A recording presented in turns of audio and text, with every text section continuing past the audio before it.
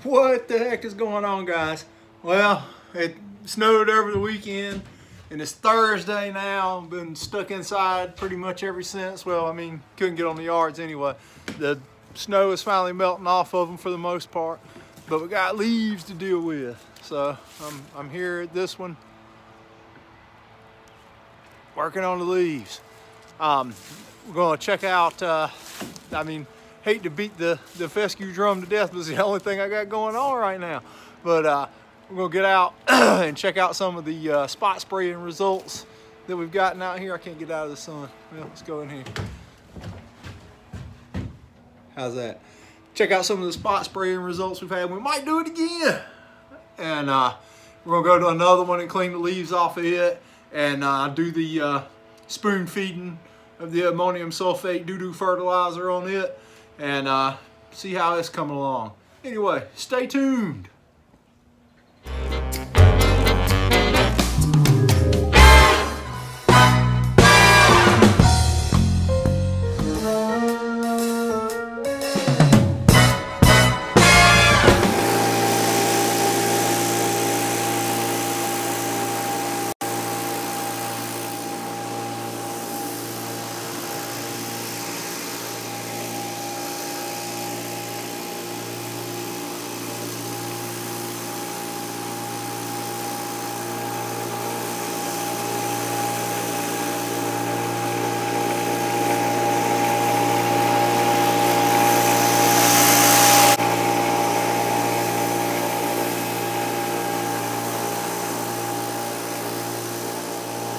This cleaned up. Losing my voice. I got this cleaned up. I have spot sprayed it already about, I don't know, 3 weeks ago with triclopyr and a 3-way. Just looking for any broadleaf stuff that's popping up. I'm seeing a little bit of effects on the stuff, but it's really cold, so it's not really cold. I mean, I know some of you live where it is really cold, but you know, the ground's been covered with snow for a few days, and so I mean the stuff's working slow, so not a lot of action going on, but a little bit of results. But I'm gonna come back just because I'm that kind of guy and hit a few more spots with the flow zone. Oh, I'm getting the flow zone, baby. So I figure I'll take you around with me. Let's go. Oh yeah, leaf cleanup, branches falling down, all that kind of stuff. Had a nice wet snow. All right, let's see if we can see some weeds. Yeah, right out here by the street, we got a little bit of thin spot. I don't think I sprayed this actually the other day. That looks like maybe some creeping Charlie or something. We'll put the flow zone in action on it. Bye-bye. All right, let's see. I think the lawn guy does that, getting around that with the lawnmower. There's some more of it right there. All right. How about that? Find some more stuff. Okay, I'm gonna turn this off and go look for some. Right, the lawn out there is looking pretty decent, but this little area in here with the fence is always a pain in my butt. I have issues with this area for some reason, but I spot sprayed this. It's wrapped up with weeds a few weeks ago, like I said. Let me see how those are rolling over. They're gonna die, hopefully. That's kind of like when you see your goldfish start to swim upside down, you know it won't be long. But anyway, this little area in here, I'll have to step up and do something to it in the spring. Push it up.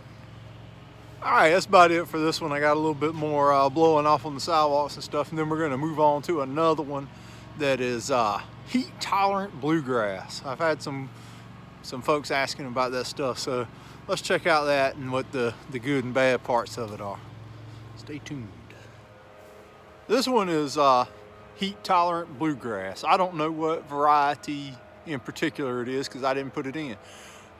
Before I started doing the fertility on this place and doing the overseeds and everything, it was a mostly fescue. It was a mostly fescue yard, and the dude before me would mix the fescue and the heat-tolerant bluegrass. When I started fertilizing it, there was just small patches of the heat-tolerant bluegrass. Well, people ask, does it spread? Well, yes, it does. Because I have never planted any here, and there was barely any here when I started getting aggressive with the fertilizer on it, and it has took off and and wrapped up about 90% of the yard. It's some healthy looking turf, and it stands up to the summer pretty well. It's irrigated here, obviously, and the only thing I don't like about it is the color. Hold on, my phone has a notice on it here. I'm gonna get that off of there. It was covering up my face. Anyway, so you can see it there.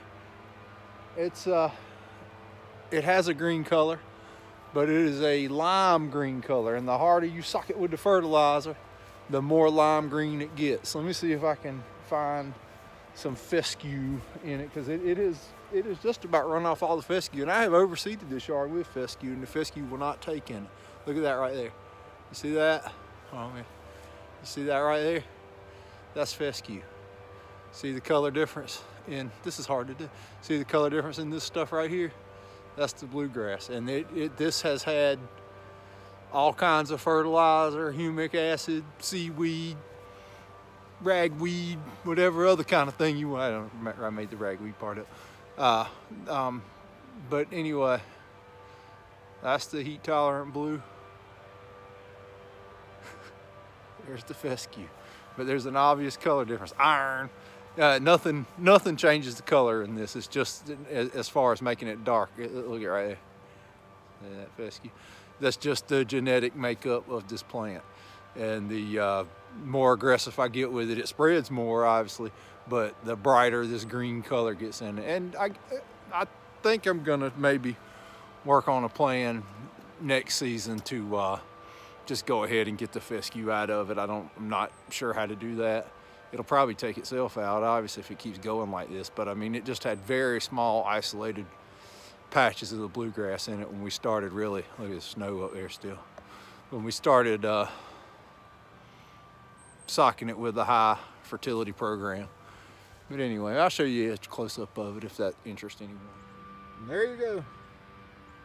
Ain't nothing wrong with it. It's healthy. And it is a green color. And it spreads.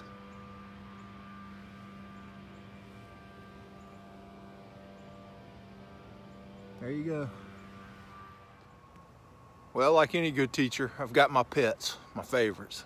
So after the snow and all, I gotta come out and check on them. Got some limbs down, a lot of pine straw in the yard. Grass looks maybe a little beat up from the snow sitting on it. Maybe I'll clean this one up and give it its low dose of ammonium sulfate to keep up with my spoon feeding regimen on it, so I can get that started. Okay, we're cleaned up, so now what I'm gonna do is go ahead and put out my low rate of my ammonium sulfate doo-doo fertilizer. Well, a few things you want to keep in mind, you know, because like I said, we've had really cold weather and the snow and all that stuff. You don't want to get out on the yard if anything's frozen or the ground is frozen, the grass is frozen, you'll damage it. And obviously, you know, doing this kind of stuff in the snow is pretty pointless. But anyway, what I'm going to do now is get out my ammonium sulfate, and the idea of what I'm trying to do here is I'm sort of spoon feeding this along at low rates at more frequent intervals. So we'll see how that works out on this yard. I've also done the, a few weeks back, I did the micro amp from my heron, and it's they're not really specific about exactly what's in it. It's got tons of micronutrients, obviously, but apparently there's a lot of sea kelp extract in it too, and the sea kelp is going to have a little bit of a growth regulator effect.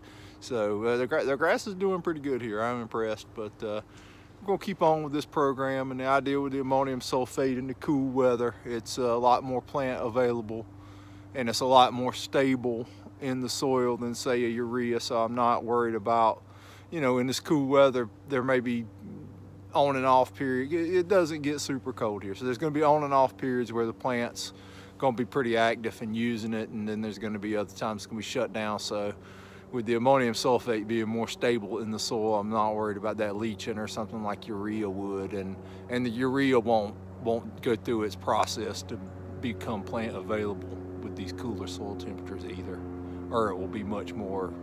It might do it some, but not to the level that we're looking for here. Anyway, I'm gonna get the fertilizer out, and if I have time, we're gonna go through and spot spray some weeds with some triclopyr and 2,4-D ester. Hang on, Esther. All right. Okay, this is my fertilizer here. It's the 1838 with the ammonium sulfate and sulfate of potash and biosolids, and it's got iron in it. The biosolids probably aren't going to be taking off and doing a lot of work right now for me, but the idea behind them, in my opinion, my thinking on it is that I'm getting them on in the soil for a little soil improvement benefit. There it is, ready to go. And with this analysis here, the 18 for the nitrogen number, I've got about 18,000 square feet here on this yard. So if I run this out over the front yard, that'll be putting me at a half-pound rate of nitrogen over that 18,000 square feet. And I'm running up with stuff like this, interrupting my seed. Thanks, snow.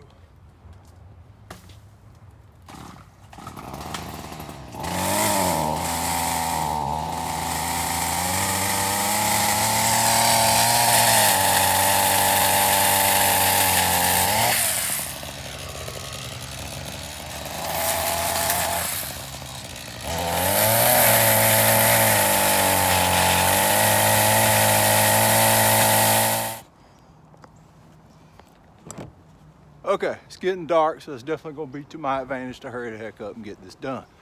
I got some broadleaf weeds in here. Can you see that right there? That's, now I forget what the hell it is. But I'm going to spray it with triclopyr and 2,4-D ester. I've got about 3 gallons of water in the flow zone with about 4 ounces. Well, 4 gallons would be bad. 4 ounces of triclopyr 2,4-D ester. Okay. I'm just gonna walk around and hit these things. I'm gonna talk a little bit while I walk. If I can do that, I'm not really that coordinated. Anyway, with this fescue, I kind of view this a lot like a crop. Because you seed it every year and you mess with it, and it has all the problems associated with a crop. And here where I live is pretty agricultural, so I have the advantage of being able to talk to a lot of guys that really know farming, and I've got some whiz-bang farm chemicals available to me. Not so much, you know, a herbicide or something, but fertility type stuff. Different kinds of humic acids and fertilizers, liquid fertilizers. And you've seen me use a lot of the stuff from my hair and the micro amp and stuff. And I got a buddy who's the regional manager there, and he humors me and lets me ask a bunch of questions and hooks me up with some good stuff to try out. A lot of the liquids, the liquid fertilizer, the liquid starter I used on most of these fescue yards, for example, was a ag product. And I think it got some pretty decent results, but anyway, some people will probably disagree with me on that mindset, but it's just what my feeble mind thinks. But anyway, I'll spot spray these weeds out, hopefully, and hopefully this weekend we'll get to the live 1,000 subscriber jumbo 5,000 giveaway. Got everything but the sprayer.